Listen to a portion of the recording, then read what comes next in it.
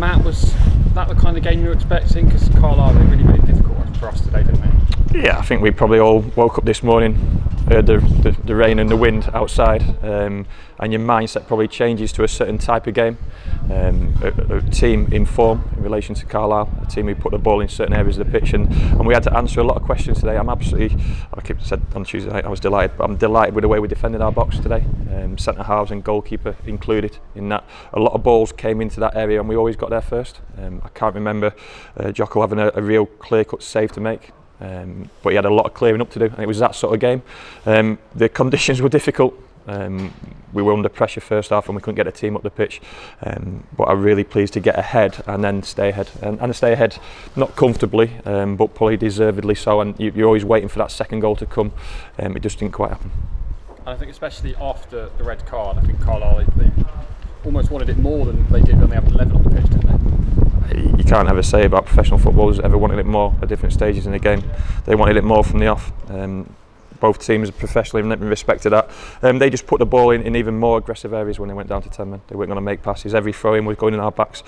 Every goalkeeper's kick was travelling a long way, and we had to withstand that. But like I say, they've not really hurt us in terms of chances, and we're just waiting for Nicky Law to put that one in towards the end to make it a little bit more comfortable. But sometimes a 1-0 needs to stay at 1-0 to give that group of players the confidence they can do it. A word on the red card. How did you see that one from where you were? He looked like he put his head into Jake.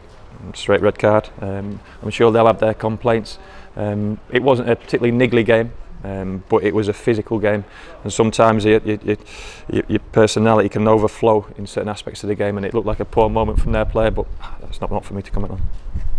Obviously it was Tom Parks that got the goal, and I think he was definitely, from our perspective, the man of the match today. He was a really strong defensive performance with him, Pearce and the other two. Yeah, they had to be. The ball was against our centre halves. It was put in dangerous areas of the pitch. I'm just delighted we defended that box really well. Like I say, protected a young goalkeeper, and then when he was called upon, his hands looked clean. Still a few rash kicks, should I say, in the first half, but he's learning his trade. The value of a goalkeeper who kicked it a long distance was on show in the second half, and their keeper was incredible in terms of that against a strong wind, and it gives you a platform. Something which isn't really discussed at length at League 2 level, how far a goalkeeper can kick a ball or how accurately a keeper can kick a ball.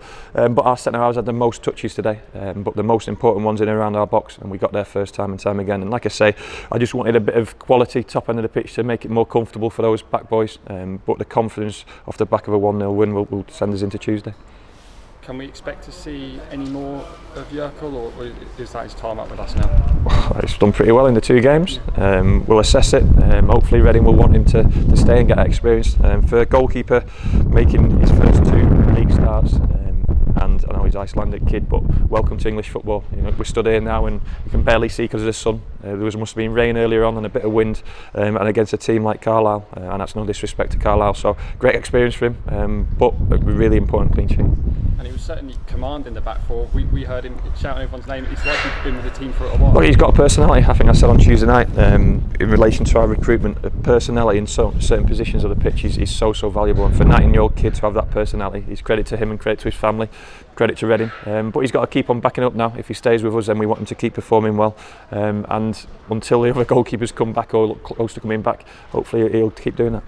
And it's a long old trip on Tuesday night, and there's potential more government restrictions looming. I can't control that. It's a long trip, we know that. Everywhere's a long way from Exeter, especially when it's in the north of England. But will the game look too dissimilar? It could easily be a windy night on Tuesday night for those who travel up there. But for that group of, I keep saying it, relatively young players to come up against a physical test like that and to get through it, that's a real shot in the arm. Almost make it even better that you've ended a team's unbeaten run. They've been playing so well. A team in form. We're not in bad form ourselves. I think we've been unbeaten in October. I think I'm right in saying. I'd love that to continue next month. And that's 4 home wins on the bounce as well. Yeah, team going in the right direction.